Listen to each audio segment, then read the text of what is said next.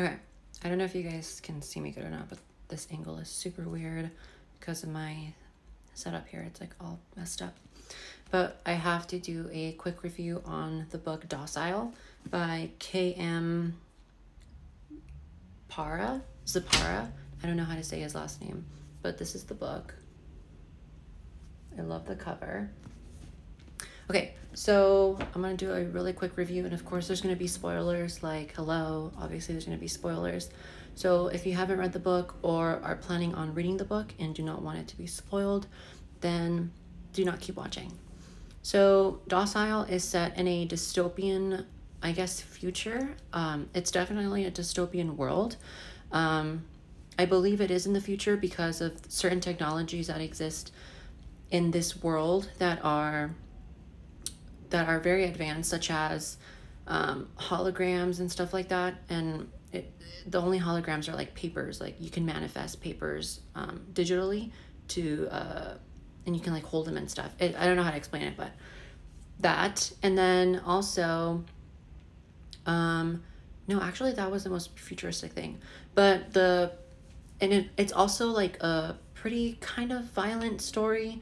It's definitely not like I guess if it's like definitely 18 years old and plus. I would recommend that age and higher because it does get very not safe for work in a lot of the chapters. But basically the premise of the story is that they live in this world where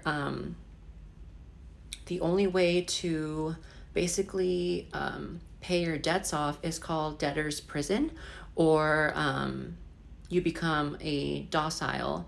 And being a docile, and when you look it up in the dictionary, it just means to be like submissive. And so you're basically giving your life away to become a slave to trillionaires, millionaires, billionaires. And the concept is that you're supposed to take Docile, which is a fluid that is injected into your body that makes you more respondent and more obedient to orders, because you're not going to be controlled by your, I guess you would call it owner, but they never use that term. You just call them your patron. They call them their patron. So basically this kid named Elijah wants to pay off his family's debt, and it like accumulates. So it's like they have millions of dollars that they need to pay off.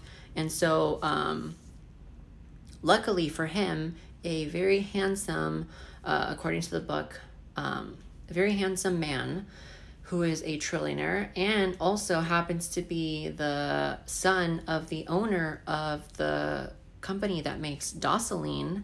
So yeah, no pressure. He actually ends up liking Elijah and ends up wanting Elijah to be his docile, and he agrees to pay his debts for as long as Elijah chooses a life term with him.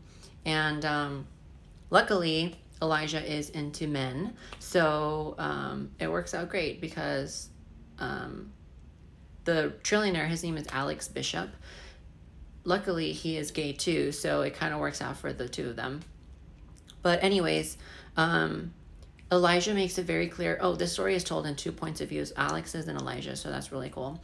But this story makes it very clear that Elijah does not want to take Docile because of the past history that Docile has caused to his mother. She's basically like a robot now, because technically, according to Bishop Laboratories and Bishop the company, the trillionaire's company, according to them, after being 2 weeks off of Docile, after you've like paid off your debts and all of that, the side effects of Docile need to wear out, but they never did with Elijah's mom. And so now he like hates like with a passion.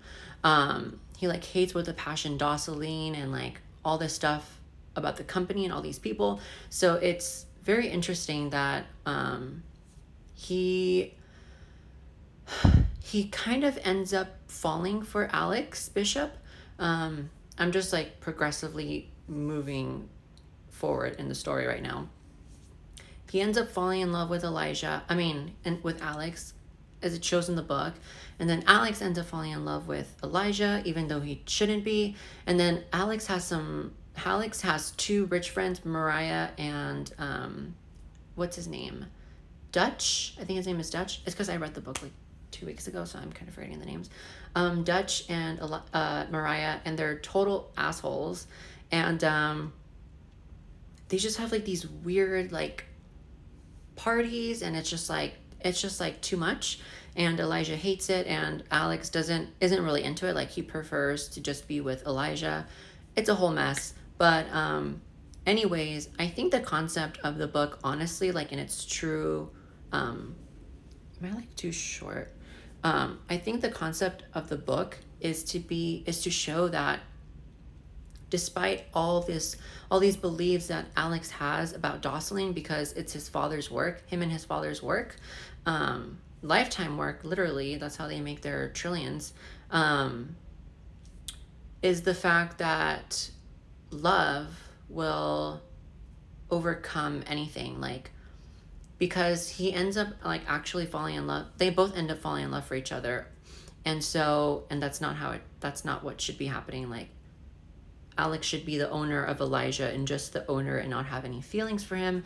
But because Elijah refused Docile, his emotions are all intertwined in this whole mess. So it's like, wow, he's actually feeling bad for the guy, and he's feeling like, after like he like what do you call it? After he, what is the word? After he,